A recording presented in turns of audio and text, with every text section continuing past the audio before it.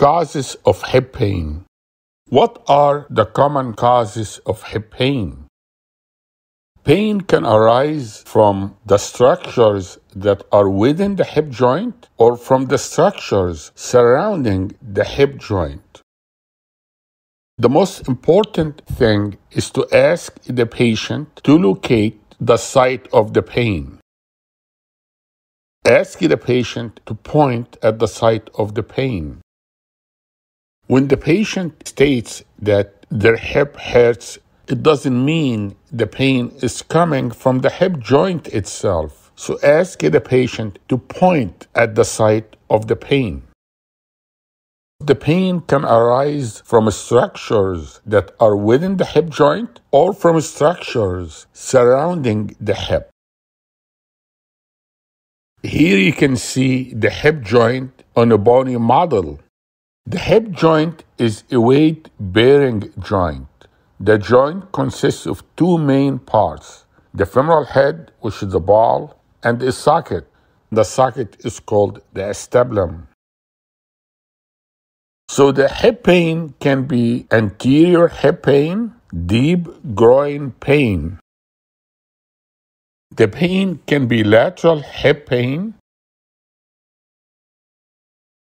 The pain can be posterior hip pain or far posterior hip pain coming from the sacroiliac joint and the lower spine. Anterior hip pain, usually deep in the groin.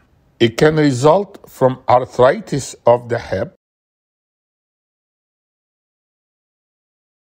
The treatment is usually conservative treatment with physiotherapy, anti-inflammatory medication, possible injections, and surgery is done in late cases, usually by total hip replacement.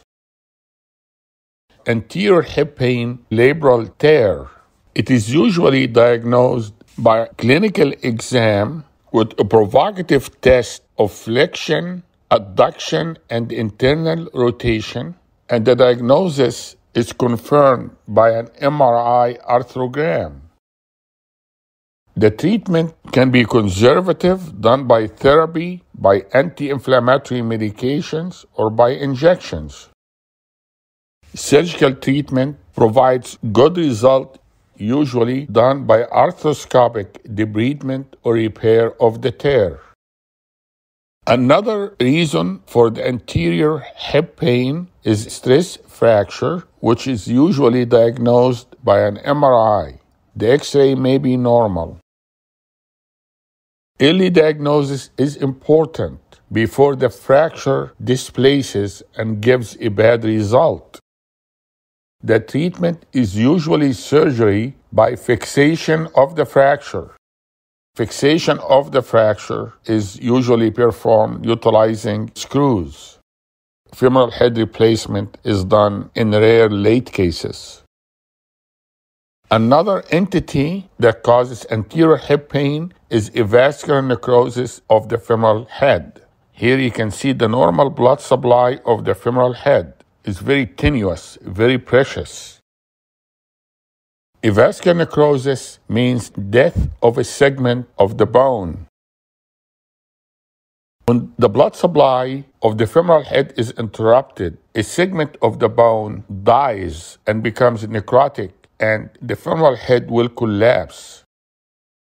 The diagnosis is usually done by an MRI, and the treatment in early stages of avascular necrosis without collapse of the femoral head, you will do decompression by drilling of this segment in the femoral head to bring a new blood supply to the area.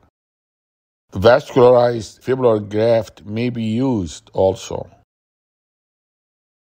In severe cases with collapse of the femoral head, usually diagnosed by an X-ray, the treatment is usually a total hip replacement. Lateral hip pain is usually due to inflamed bursa. The treatment is usually conservative with physiotherapy, anti-inflammatory medications, and injections. Surgical treatment by excision of the bursa is rarely done. In case of chronic, resilient trochanteric bursitis, try to get an MRI to exclude a tear of the abductor muscles of the hip, the gluteus medius and gluteus minimus muscle tear. Posterior hip pain is usually due to piriformis syndrome. The sciatic nerve can be irritated from the piriformis syndrome. Treatment is usually physiotherapy, stretching, anti-inflammatory medications, and injections. Surgical treatment is usually rare, it is the last resort, and it includes release of the piriformis tendon and exploration of the sciatic nerve, and it is done in cases that failed to improve with conservative treatment. Far posterior pain may come from the sacroiliac joint or from the lower spine conditions.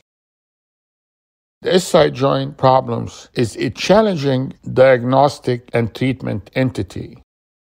There's a lot of clinical examinations that can be used to diagnose the SI joint, such as the Faber test and others.